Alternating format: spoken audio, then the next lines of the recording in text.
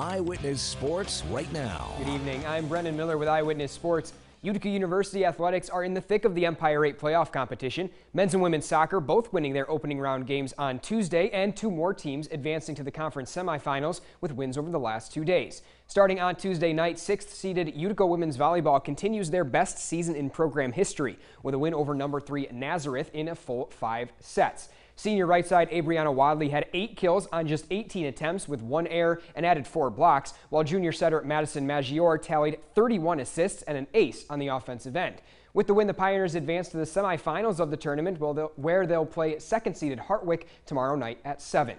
And then yesterday night, Utica field hockey, the 4th seed in the tournament, they take down 5th-seeded Washington and Jefferson 3-0. They scored in every quarter but the 4th in the victory, and with that, they'll play the top overall seed in the conference next, Hartwick. The Hawks went 10-6 overall and 5-2 in conference. In the game that these two played against one another in the regular season, the Hawks got the victory 3-1. The playoff game is set for tomorrow at 4 p.m. at Hartwick for a chance to reach the E8 championship.